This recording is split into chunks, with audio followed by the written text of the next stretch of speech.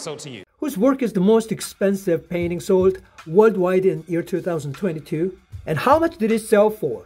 How is the global art market despite the corona pandemic and the collapse of the world economy? In the meantime, let's find out which painting sold the most expensive in the year. First, I will introduce the world art market in part 1. And then, I will introduce the Korean part as a series. At an amount we cannot imagine, many artworks have set an all-time sales record, but the art market in 2022 is pointed out that the growth rate has slowed down due to the aftermath of the pandemic and the worldwide competitive panic caused by the war in Ukraine. Even so, we can't help but wonder which paintings were sold at the highest price. The most expensive artworks to sell at auction this year was Andy Warhol's $195 million portrait of Marilyn Monroe titled Shot Sage Blue Marilyn, selling in May to famed art dealer Larry Gushan, who works on behalf of billionaire collectors. Though it is still unclear if he purchased it for himself or one of his clients.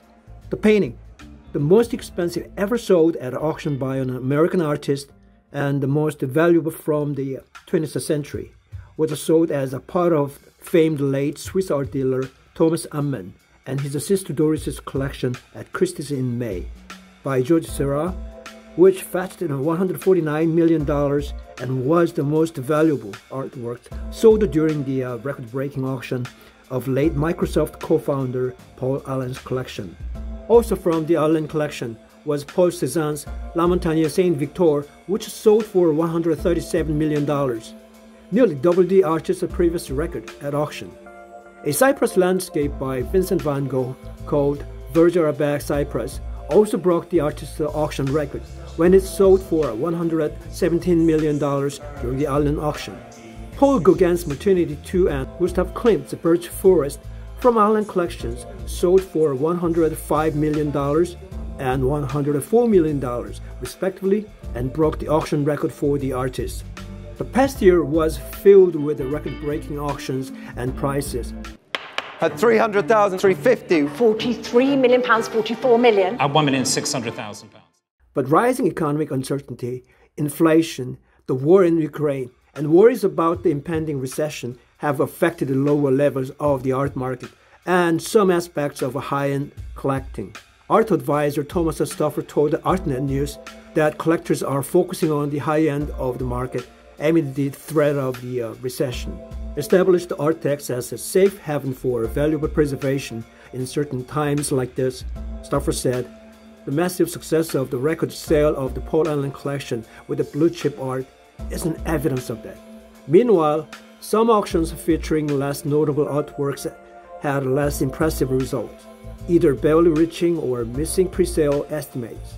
After November, modern and contemporary sale at Phillips Auction House in New York only barely surpassed its $114 million estimate. New York collector told Art News the market was feeling more tentative, adding that the Allen collection's exceptional result did reflect the realities of art sales overall.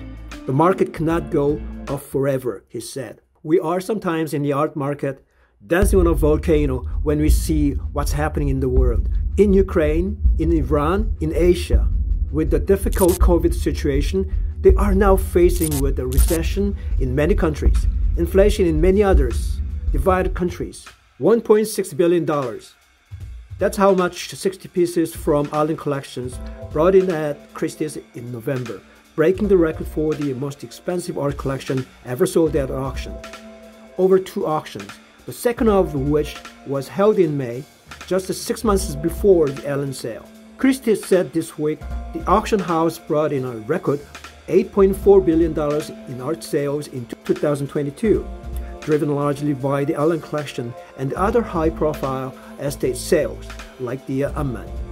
Sotheby's said the fine art and collectible sales totaled $6.8 billion, down 7% from the previous year.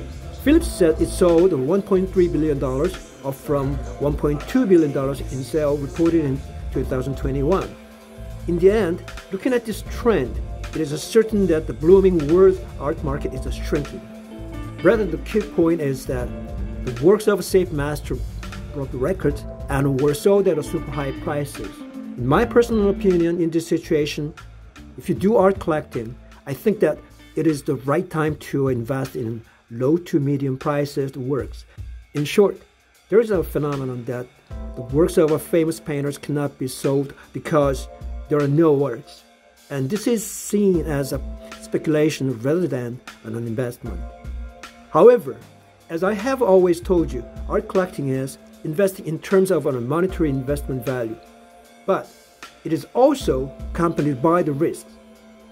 The price may go up, or it may not go up at all. That's why when you do on art collecting, you must first check if you really like this work and whether you are happy with it, and then buy it. In art collecting, which is a long-term race, small collectors like us can invest without stress and enjoy art. Now, I hope you liked my video. If you liked today's video, please subscribe and push the like button. Until next time, have a great week. Bye. At 300,000, 350. 43 million pounds, 44 million. At £1,600,000 now. Sold. Sold. Sold to you.